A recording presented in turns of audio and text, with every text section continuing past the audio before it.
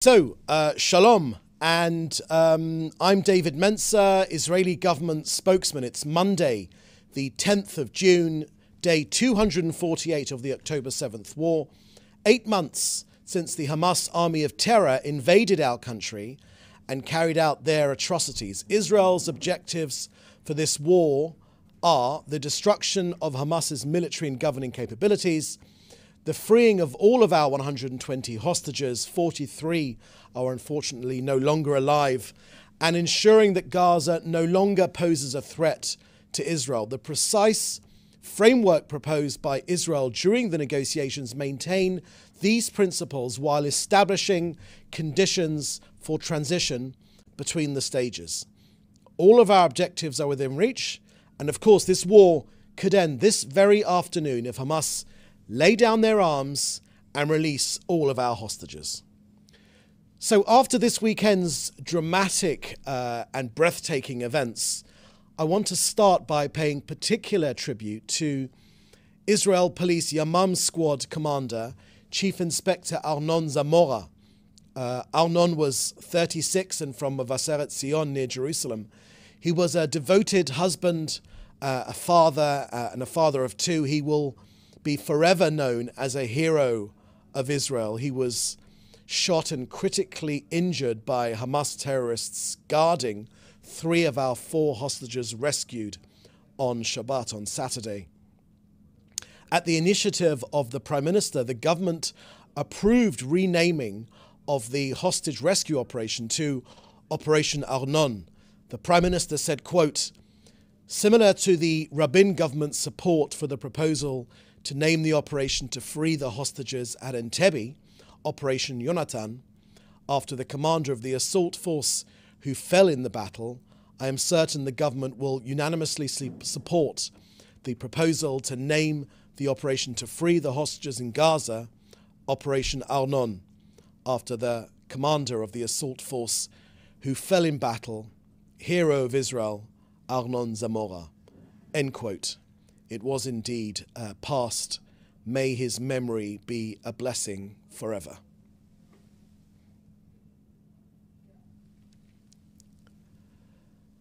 Next, the IDF has investigated the issue of Abdallah al-Jamal, a Hamas operative. In his own family home in Nuseirat, he held our hostages Almog Meir Yan, Andrei Kozlov, and Shlomi Ziv, captive. Al-Jamal also was listed as a journalist on the Al Jazeera website. You know, Israel faced a lot of flack for kicking Al Jazeera out of this country, but no press vest will cleanse the crime he committed. And to Al Jazeera we say, what on earth is this terrorist doing on your website? Now, we need to talk about the elephant in the room. We always say our fight is with the genocidal murderers of Hamas and not with ordinary Gazans. But as the Ministry of Foreign Affairs said this morning, we also know that many Gazan civilians participated in killing, in raping, and kidnapping Israelis on October 7th. It's also been reported that Gazan civilians are paid by Hamas to hold hostages captive in their homes. Look, Hamas is intentionally involving the civilian population of Gaza in its war crimes, and we would be extremely happy to be corrected, but we have yet to see anyone in the world condemn Gazan support for these Hamas atrocities. Now to the north of Israel, where yesterday, Sunday, terrorists fired an anti-aircraft missiles towards IDF fighter jets above Lebanon. That terror cell was eliminated near Tyre. Our fighter jets are striking Hezbollah in Shiba, in Etarun, Markaba, Hula, and At-Tiri. Now an update from Kogat and their work coordinating aid into Gaza. Yesterday, 167 humanitarian aid trucks went into Gaza. A truck convoy entered via Gate 96 directly to northern Gaza. 8 tankers of fuel and 4 tankers of cooking gas were transferred to Gaza. Close to 4 tons of food aid were airdropped over Gaza. And our daily reminder that the contents of over 900 aid trucks, that's a lot of aid, 900 aid trucks currently await being picked up on the Gazan side of Kerem Shalom. Will someone from the United Nations or any of the aid agencies please pick it up and distribute it? We also announced the establishment of the 11th field hospital in Gaza to provide aid to Gazans.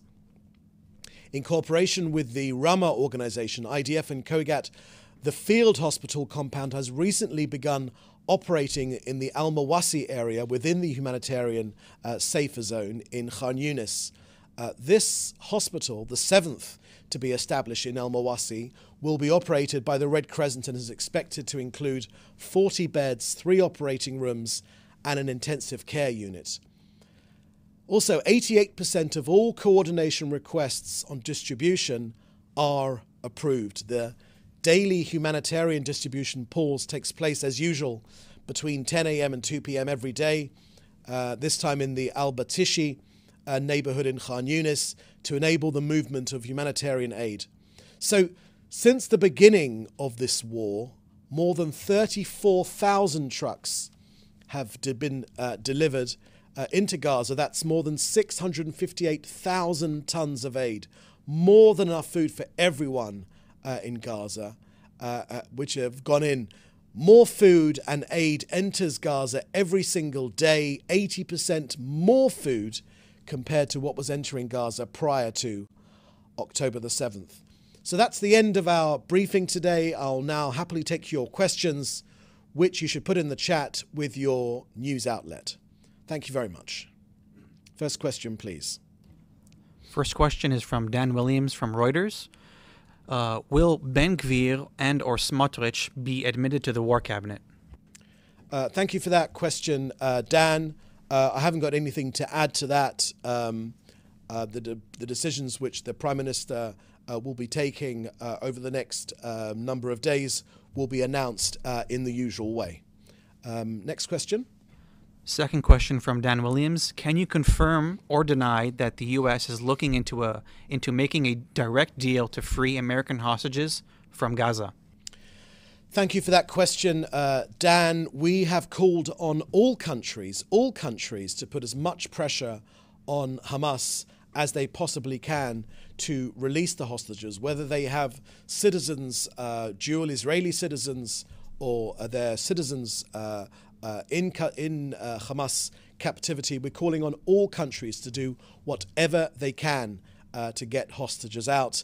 I have seen those reports to which you refer, and we are encouraging all countries to put maximum pressure on Hamas to get hostages out of their grips. Next question, please. Question from Mark Anderson, AFP. What is your response to criticism that Israel violated its legal duty to protect civilians by carrying out Saturday's hostage rescue operation during the day, when more people were in the Nusrat market area? Thank you for that question, Mark. I think it's the ultimate chutzpah. You know what that word chutzpah means.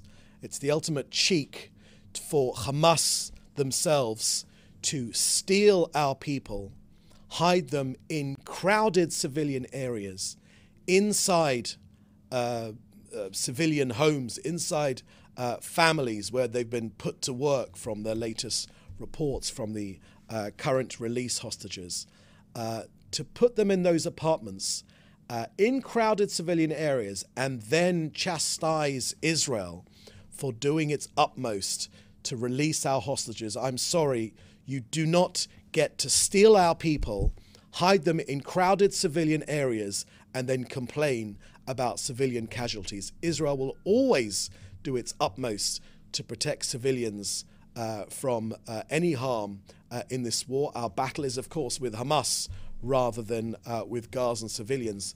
But Hamas should be under no illusion And everyone listening around the world should be under no illusion that hiding our people in civilian areas, in crowded areas, will not stop us. And Hamas hiding in UNRWA facilities, it will not stop us. We'll always, first and foremost, try and limit any damage to civilians. Every civilian casualty is a tragedy. But Hamas should be under notice. They know this by now. It will not stop Israel either rescuing its hostages or going after this Hamas genocidal enemy. It's one of our war aims to destroy Hamas. And every single day we're going after them, and we are destroying this genocidal, murderous organization. And we are bringing our people home at the same time. This attempt by Hamas to try and regain the narrative almost immediately. You saw this on Saturday. Almost immediately, as soon as the news broke that we had in this phenomenally brave, innovative, thinking outside the box Israeli military operation, in the same lines, within the same groove as the Entebbe rescue from the 1970s. Immediately as this story broke, the Hamas PR machine immediately jumped into action and started talking about hundreds of civilian casualties. Our forces were fired on by rocket-propelled grenades, by heavy machine guns, by AK-47s, with grenades, with very heavy firing. We, of course, do not discount the possibility, the extremely likely possibility, that where there were civilian casualties during this rescue, that they were more than likely happened from Hamas as well. But everyone should understand that this method of which Hamas fights, it's not going to save them. It's not going to allow Hamas to keep hold of our hostages. We are going for Hamas. We'll always do our utmost to protect civilians, but we're going for this genocidal terrorist organization. We're on the front line of this terror. We're going for them. We're destroying them here. If we don't destroy them here, God forbid, then they'll be coming to a town or city or capital city near you very, very soon. We realize what we're doing. We're not just fighting for Israel, we're fighting for civilization. That is not a cliche, that is reality. Next question, please. Question from Joel Polak, Breitbart News. Congrats on the successful hostage rescue mission. First question is, regarding the reports that the U.S. is seeking a side deal with Hamas over 5 American hostages, will it complicate Israel's negotiation effort? Thank you for that question, Joel. As I mentioned before, Israel has encouraged all countries, whether they have hostages, their nationals within the grips of Hamas, in Hamas captivity, or whether they don't. We've encouraged all countries to put maximum pressure on Hamas to get their people, to get our people, all the hostages, 120 which remain, 43 have unfortunately already lost their lives at the hands of Hamas. We're encouraging all countries to do whatever they can to bring their people, to bring our people home. It is a daily war crime. What they're doing. It's every moment that our hostages are in custody, it's a terrible humanitarian war crime. But we will, it's one of our stated war aims to get our people back, and we will bring them back. The mums, the dads, the Holocaust survivors, the children, whether they are alive or unfortunately have been killed by Hamas, to afford them the decency, a decent burial or here in Israel. We are going to retrieve all of our hostages. Next question, please. Second question from Joe Polak. Was the departure of Benny Gantz timed to coincide with Blinken's visit, and will the two be meeting? Thank you for that question, Joel. That sounds like a question for Benny Gantz, or even with the Secretary of State Blinken. I haven't got anything more to add. As a reminder, The Prime Minister is the Prime Minister over a coalition of 64 Knesset members, which is, in Israeli terms, a stable coalition. He has a majority, and this government is focused on its three war aims: to bring home our hostages, to destroy Hamas militarily and their governing capabilities, and ensure that Gaza never again poses a threat to this country. So we're focused on those war aims, and nothing that's happened in the political arena, of which I don't normally comment on, will affect that. Next question, please. Last question from Joel Polak. Should the U.S. investigate the Palestine Chronicle after one of its contributors, Abdallah al-Jamal, held Israeli hostages while reporting from Gaza for the organization?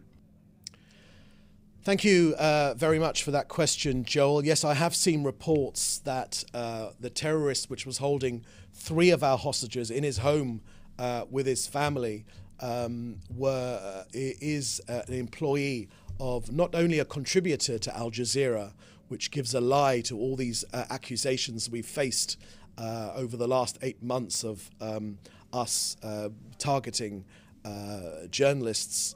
Many of these journalists have split personalities.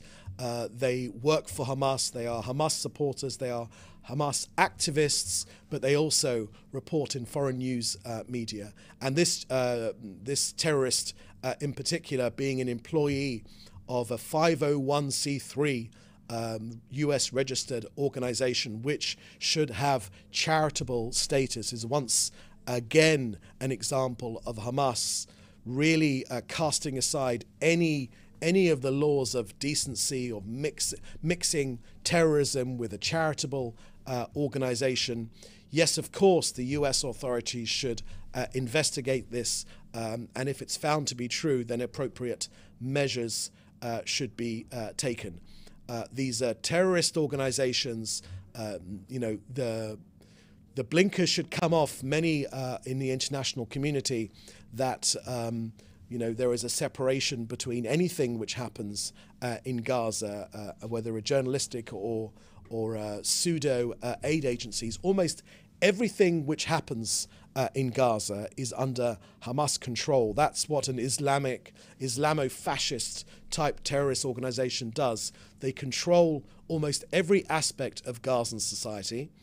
And of course, many of these pseudo-journalists are not journalists at all. They're hiding behind their press vests. They're hiding behind the notion of journalists. Many in the outside world constantly chastise this country for attacking journalists. We've often produced the proof that these journalists are actually terrorist operatives, and this is a prime example. An Hamas operative holding our hostages while appearing on the Al Jazeera website. We've said very often, and also writing for the Palestine Chronicle, we said very often that these organizations are working hand in hand. We've given you evidence of that, and we've also given evidence of organizations like UNRWA, who also work hand in hand with Hamas. This must stop. People must stop being naive in the outside world. We're on the front line of this terrorism. We understand it more than anyone. And this country, it's a democracy, it's a free country with a free press, the freest press in hundreds of miles in any direction. We know what we're talking about when we make these accusations, and casting doubt on Israel's assertions really can no longer be an excuse. So many of these journalists are unfortunately also working for terrorist organizations. We saw that on October the 7th. We saw the remarkably quick timing of many photojournalists who were there at 6:30 when the borders of Israel were breached, the photographs that they took, also the photographs which many journalists have in open embrace with Sinwar, the Hamas leader. These are not impartial observers. They are Hamas operatives, and the international community must realize them for what they are. Any other questions? Question from Benjamin Brown, CNN. You just said that hostages were, quote, put to work, end quote, while in Gaza. Could you elaborate on this? Thank you, Benjamin, for that question.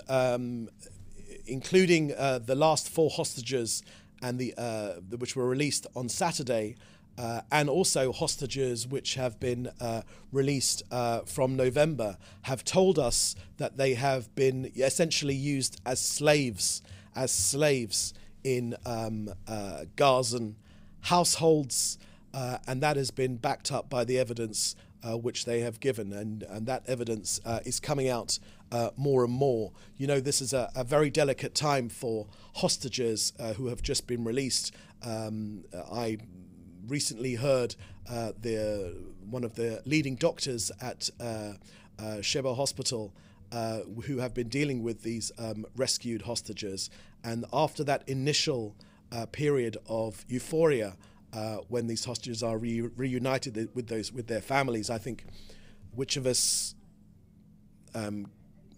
will have not shed a tear to see those images of those hostages being reunited with their families after 8 long months.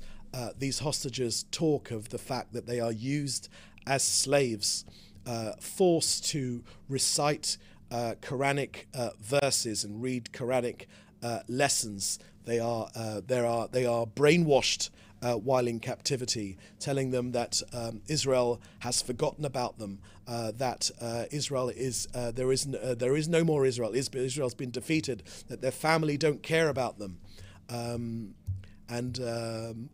these are the sorts of testimony which the poor hostages who've been rescued have shared with us, together with terrible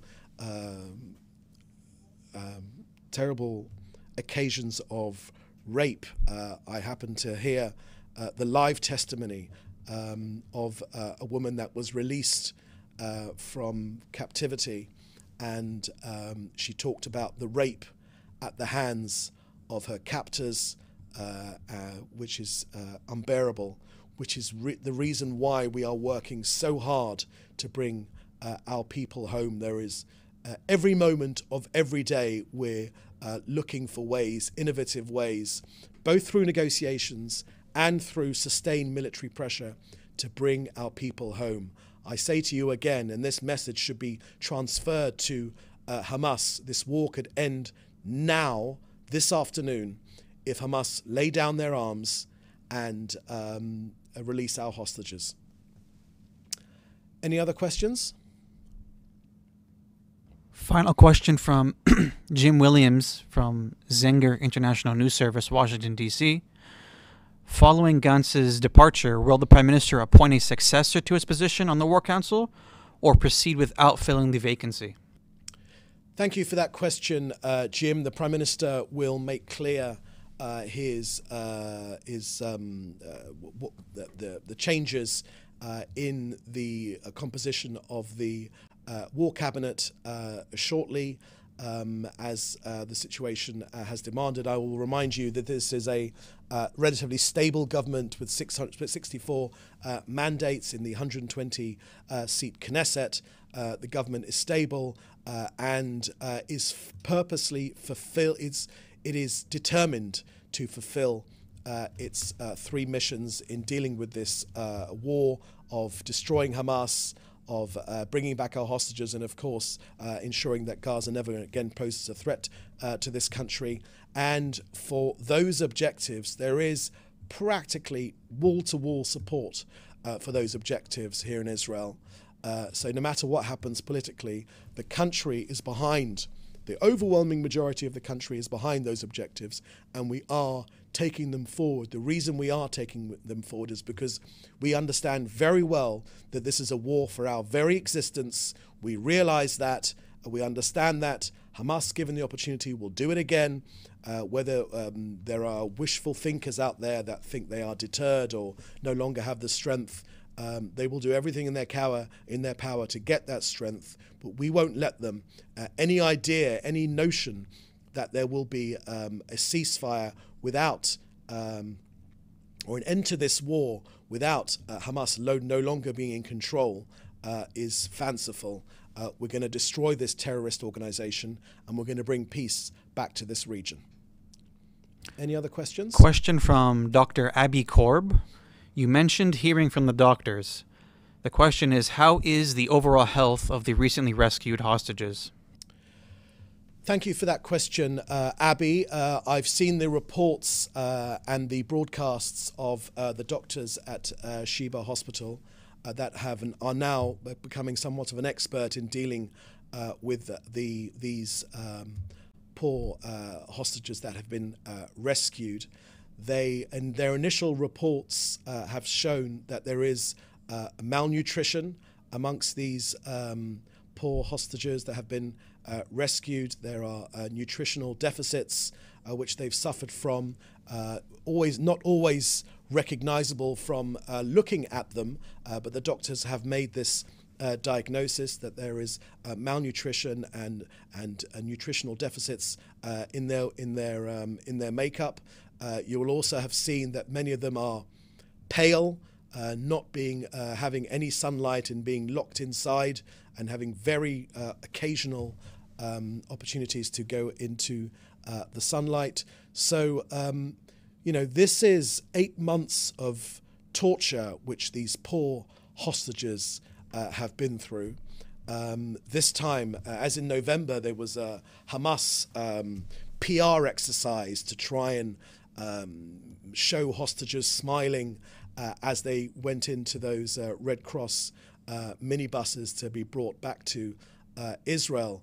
We know that the hostages were very often drugged and given medication to put smiles on their faces, and we know they were told to smile, and many of them, of course, complied. What else could they do with a masked Hamas gunman with an AK-47 in their hands, threatening them? Make no mistake, this is a wicked humanitarian crime which has been committed against these poor people. They will need time to recover. The doctors also spoke about this initial time of euphoria, of meeting their family and being reunited with their friends, but also after that, unfortunately, the psychological damage which has been done to these poor people takes time to get over. And all of their hostages, whether they were released in November or the ones which we miraculously, thank God, through our phenomenally brave armed forces, our innovative armed forces, that managed to do phenomenal work. Again, within the same vein as the Entebbe rescue. The Entebbe rescue, of course, which mimicked one of Idi Amin's stretch Mercedes limousines and took it on the plane and flew it onto the runway at Entebbe. Similar things were done by our armed forces, our tremendously brave and innovative armed forces. We are all here in Israel so proud of what they have achieved. It has lifted this nation, but we know that this fight isn't over. We are making excellent progress. We're defeating these Hamas battalions, and we will bring these people home. But there's still work to do, but we are making excellent progress. We feel that the end is within sight. Any other questions? No further questions. Thank you. Okay, so the next briefing will be tomorrow, and we look forward to welcoming you to the next briefing. Thank you very much for joining us. Please do stay safe, and bye-bye. Thanks for watching. Drop a comment below. Don't forget to like, share, and hit subscribe to stay updated with our latest content. Until next time, stay informed and inspired. This is Djobnik signing off.